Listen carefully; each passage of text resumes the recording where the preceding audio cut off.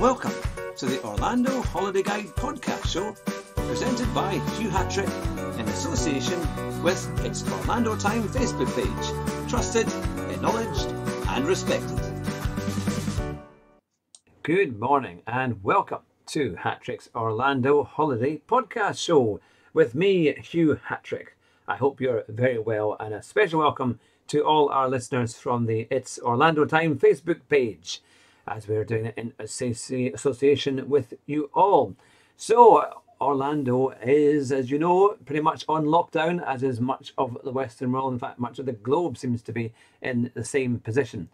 And it got me thinking as to, rather than kind of get involved in all the kind of negative news and wondering when things are going to reopen, as to why don't we remember some of our most enjoyable moments of Orlando, or funniest times as well. Now, my new website is fully up and running. So if you go on to www.hughhatrick.com and you can buy a copy of my Orlando Holiday Guide. I've still got a few available of the first edition, but there'll be some new updates as well coming on later in the year. And hopefully we'll be doing another hard copy and will be updated as well on Kindle. And of course, this is £5.50, including free delivery from anywhere in the UK and also in Europe and abroad. So that's hughhatrick.com to get your copy of my Orlando Holiday Guide. Now, going to the first thing that happens when you arrive in Orlando, whether it be at Orlando International Airport or Sanford, is once you've done your passport control and you've got your luggage and you've probably rented a car. And I thought I would start with the first time I went to Orlando with my family.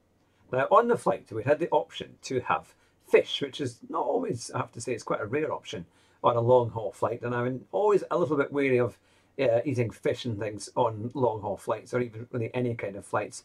I always think it might be better with other types of food, just to be on the safe side. So I think I had chicken and my wife had fish.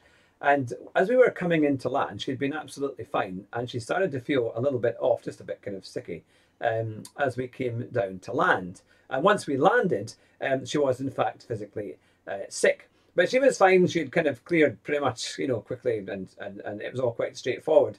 But because she had been unwell, the stewards and the pilots and so on said it would be best for her to wait till everyone else was off the flight, and they would take her on a wheelchair through passport control and things like that.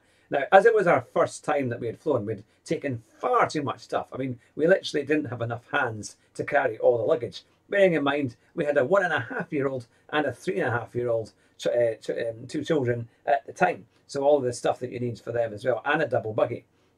So somehow we managed to get off the plane after everybody had gone. So of course that takes about half an hour. And eventually we got to passport control, and Yvonne was still looking pretty ropey at that point. And we had to get the staff, that's in the stewards and the pilot, to take my children along with carrying some of their bags, because there simply wasn't enough people to carry everything. So once we got through all of that, we eventually made it to the car rental desk. Now, I'd been booked with, it was actually Budget, but they have lots of different affiliates as well. There's there's Hertz, there's Alamo, all these different ones. And unfortunately, on the letter I'd gotten, it had said that you were either with Budget or with its other affiliate. And of course, I'd gone to the other branch and then waited in a queue for 10 minutes and only to be told, actually, no, you need to go to the Budget desk. So off I went to the Budget desk, and there was another queue of nearly 45 minutes. And of course, it's really warm and muggy in Orlando International Airport. It certainly was in 2015. And we were all knackered. We had been traveling for hours and hours and hours.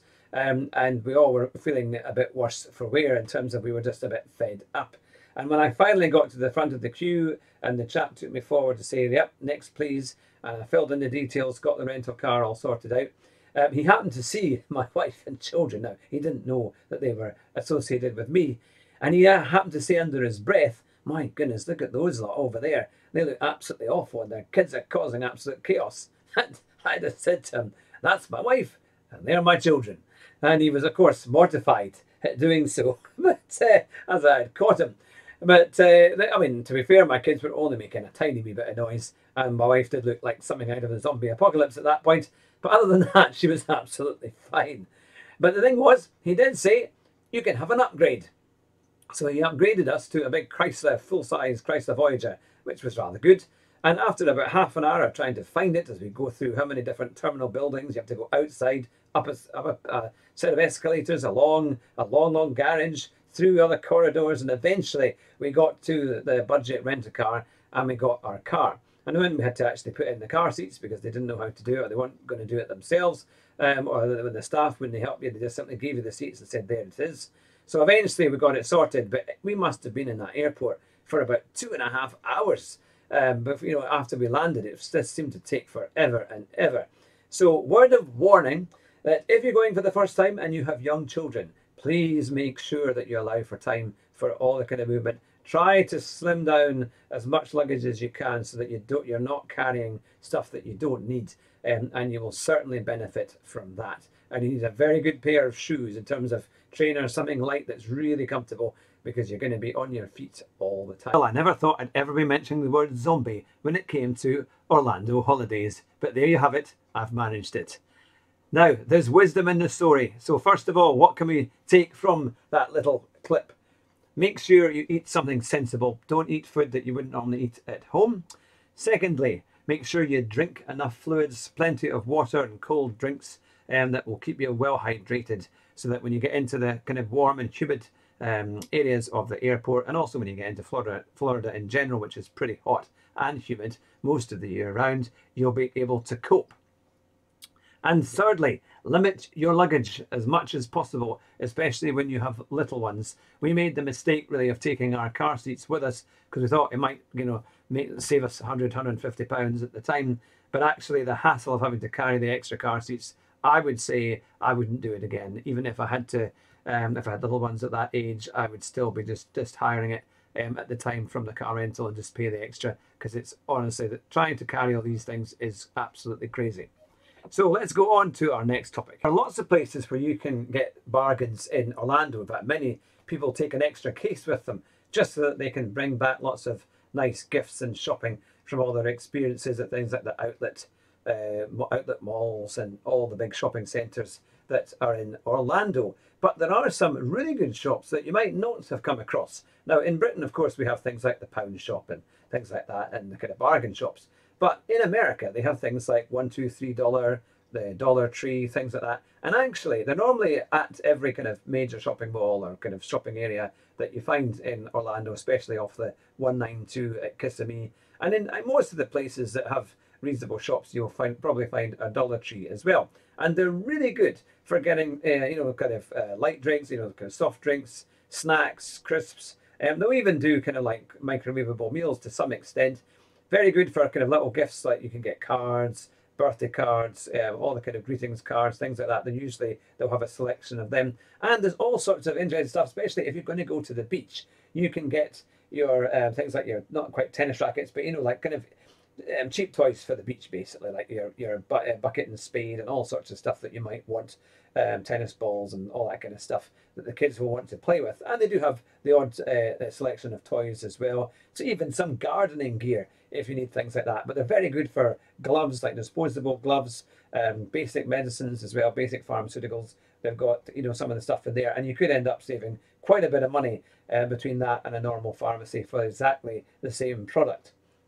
And it's quite good as well for kind of experiencing what real life America is all about.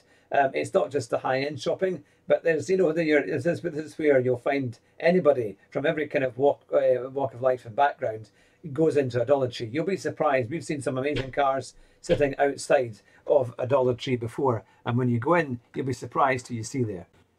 Now, if you'd like to get in contact with us regarding the show or something you would like to see on the show, or if you have any funny stories as well that you would like us to tell on the podcast, you can give us an email. It's info@hughhatrick.com. And if you've got any queries regarding Orlando, perhaps a specific question about how to, an area or a topic of travelling to Orlando or having a holiday in Orlando that you would like to be answered, we'll do our very best to give you the answer, and to do that as quickly as we can. All you need to do is just send us an email at info@hughhatrick.com and we'll get back to you as soon as possible.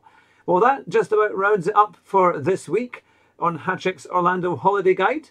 But I hope you have a fantastic week. I hope you're taking care, staying at home, staying safe, using all the phrases that are out there. But remember to, this will eventually pass, and hopefully in a few months' time we'll all be rebooking our holidays and getting ready to celebrate in celebration. Pardon the pun. Take care. Speak to you soon. Bye-bye.